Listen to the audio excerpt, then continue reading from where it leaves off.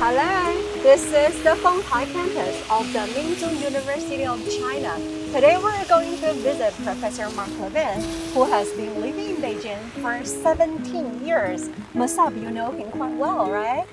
Me and Professor Mark, we live in the same building. He's a good friend and I follow his moments, a lot of different activities, events. And today I'm very excited to try a new side of him, seeing him in class, seeing him in action. Okay, let's go. Yeah, it's a vote, but a vote by who? People. Okay, so the United Kingdom has a parliament that makes laws. Mark.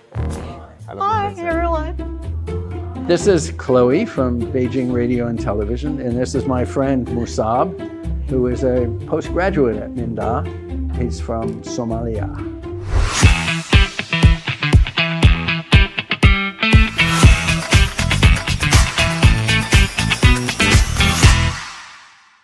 我觉得 Mark 是一个非常有活力的人，非常友善的老师，非常睿智的人。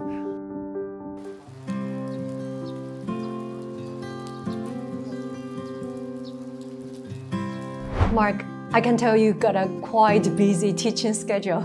Someone I was talking recently, and they were talking about how you don't get time to relax. And I say, well, my work is relaxing. I go in, I talk to young people, I interact with them, I have something I can share with them. I can teach and I steal their energy. So it's what keeps me younger and keeps me healthier.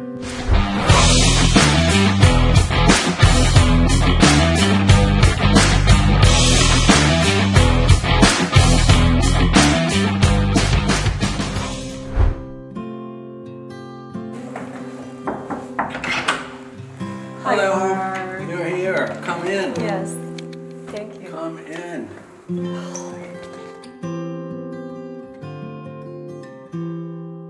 Maybe you can just introduce a little bit more about your two books.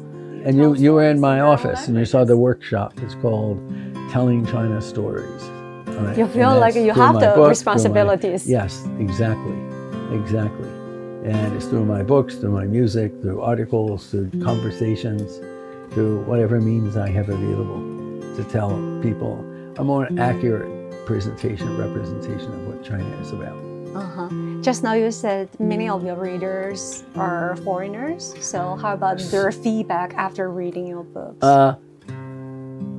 It's kind of interesting. Some people, they read it and they say, my story is different, but there are many things that are similar. The similarity is how much they've been welcomed. And about the music part? Yeah.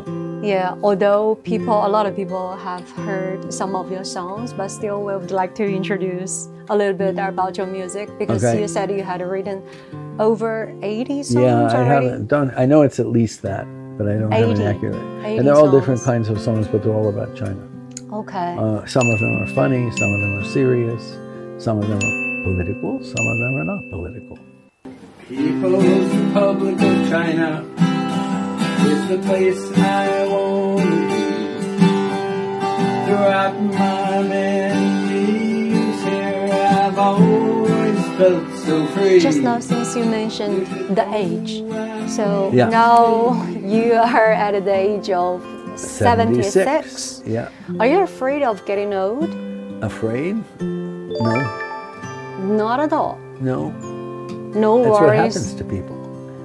You get old. If you don't get old, there's something wrong with you. It's not something wrong with that. People may be worried a little bit of getting old. You know, I try not to worry about anything. Mark's spirit is very young.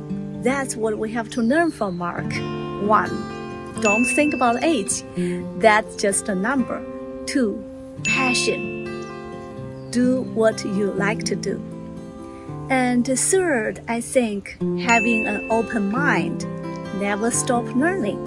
So this says, this certificate of friendship awarded to Mr. Mark Howard Levine in appreciation for your enthusiastic support for China's reconstruction and your friendly cooperation from the State Administration.